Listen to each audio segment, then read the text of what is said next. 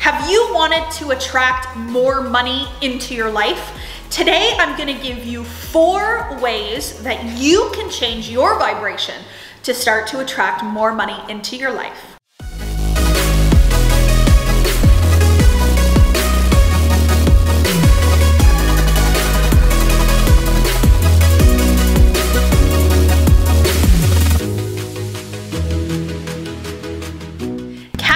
Kathleen here, Chief Manifestation and Success Coach, CEO, and founder of Diamond Academy Global Success Network, here today to give you my 4 best tips to raise your vibration to attract more money into your life.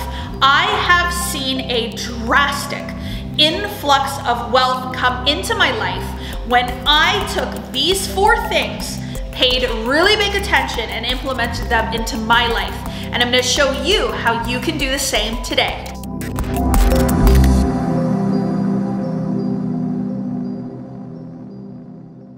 One of the first things that I changed was my comfort level talking about money. So some of the wealthiest people in the world, they are okay talking about money. They're okay talking about how much they have, what they spend it on, how much they bring in on a regular basis. And there's a connection here. And there's a big difference that I want you to pay special attention to, because this is something I really heard.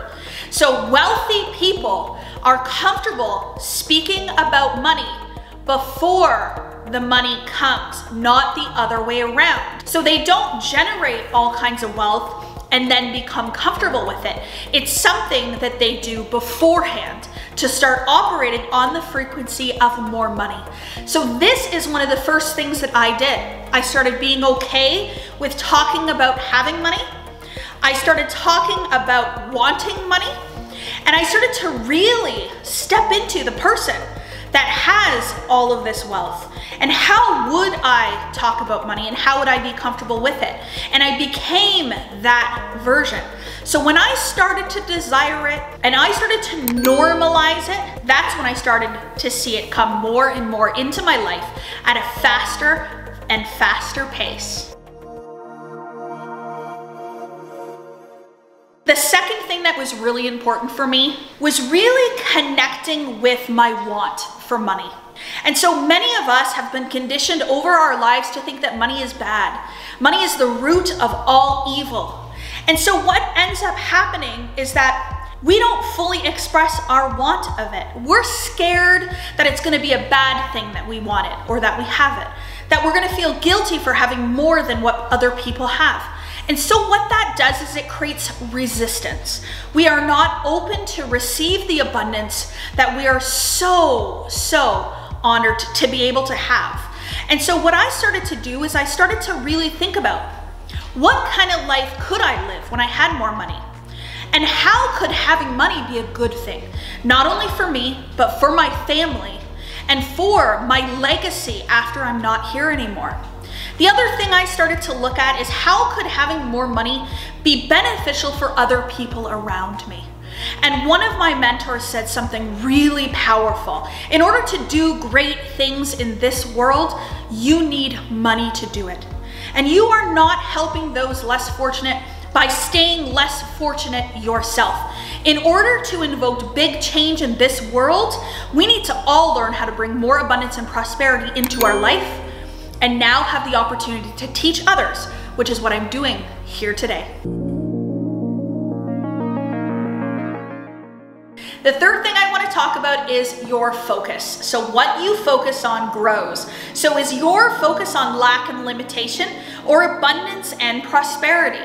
And so when you're focusing on the debt that you currently have, the lack of money in your bank account, or how you're not quite making enough than what you want to make, your focus and your energy is going towards that lack. And so what you're recreating and what you're attracting more of is more debt.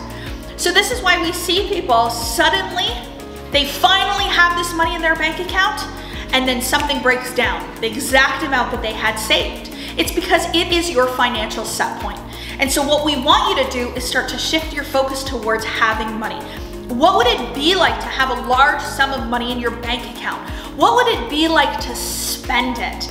And so when you shift your focus, miraculous things happen and people start attracting money to them. And then that money stays and they get into this beautiful circulation where the money continues to ever flow. And this is the state that we want to be in. We want to truly believe that we are abundant, that money is ever flowing and ever available.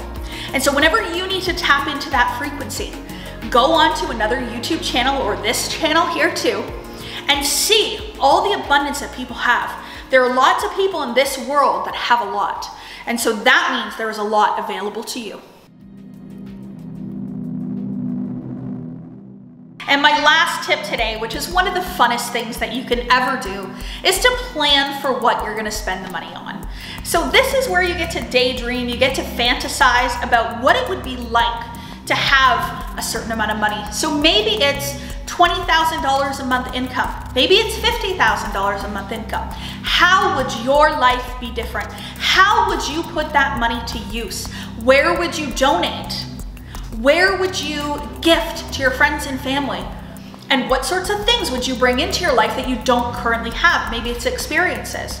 And so when you start thinking in that way and you start planning for it, you're sending a beautiful message out that you are open to receive, that you have a plan for the funds to be used, and you will find that it comes to you faster than you ever thought possible. Thank you so much for joining me today on this training on how to attract more money into your life. I want you to like and subscribe and let us know in the chat which one of these 4 tips you're going to incorporate into your life today. With gratitude, Kathleen.